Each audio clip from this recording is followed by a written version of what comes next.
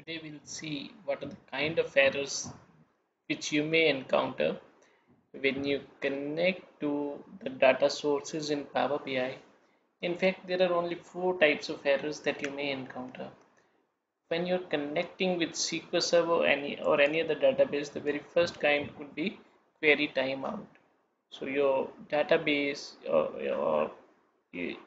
is not responding that quickly. Maybe it has got a lot of load, or the internet speed is less, because of which it is not possible.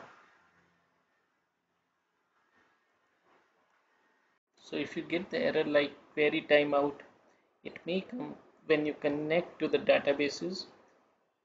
The reason could be the server has got so much of load, because of which it is unable to respond to your request, or the internet speed is very less, or some problem in the internet because of which you are not able to connect to it. So just resolve those errors, and it should get sorted. And second is, it couldn't find the data formatted as a table.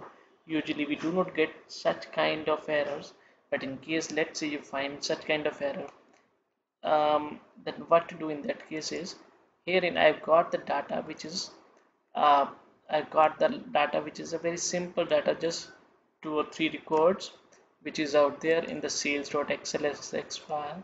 We have got serial number, item, and the sales amount. Usually you'll find the data so formatted as table, and I give it a name to the sheet as my sales. Okay, and herein I can what we can do is we can select the data, and thereafter we can select the shortcut key. So which is you can press CTRL control plus T. With this data is selected, press control plus T, and then what will happen is it will show you an alert, that is, do you want to format this data as the table? So do you want to create a table, and it will select the range as well. I click on OK. So this will get converted to the table.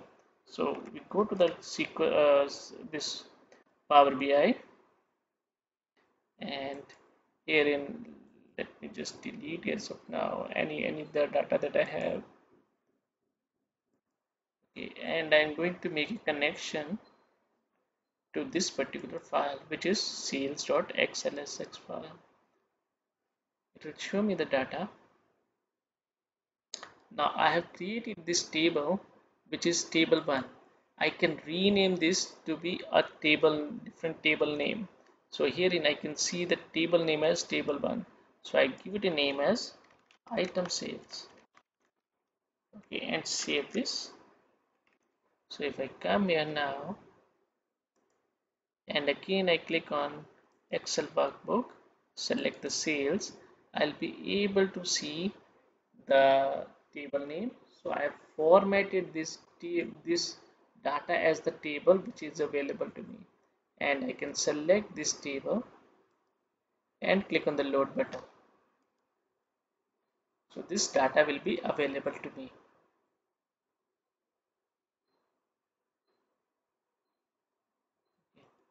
This is the data which is available to me. Now there's a third category of error that may come is couldn't find the file. Now let me do one thing. I go to the same file again, and now I change the value here.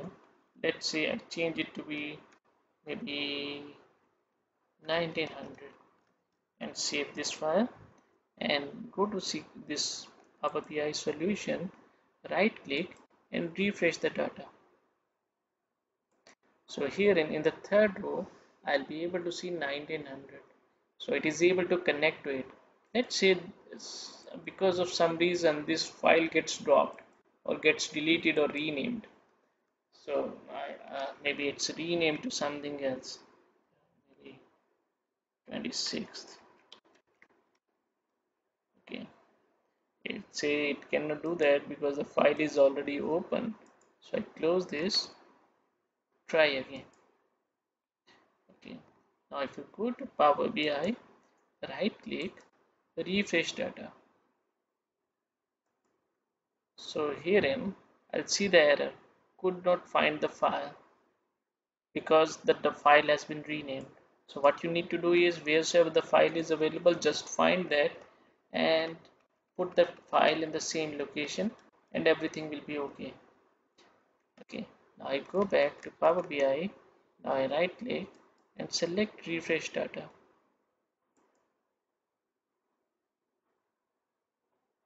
It should be okay. Okay, now I go to Power BI. There's a fourth category of error that comes is when we see that data type errors. For example, whenever you are loading or refreshing the data, maybe because of some reason you got the data wherein data is not in the format as is expected. For example, um, let's say there's a new item that got added, maybe item 4, and here instead of the value being the whole number, it has added the value as maybe with some other format. So now let me save this, and this one, the existing one, has been modified as well. Rupees 1915. Okay, let me save this. I go to Power BI again, and the data type, this column is expecting it to be a whole number. So when we say right click and refresh data, let's see what happens. So it imports a fourth row, but it is shown as blank, and the third row also gets changed to blank. And this is definitely an error which is happening, and we can see this, the error as well. So we click on home, transform data.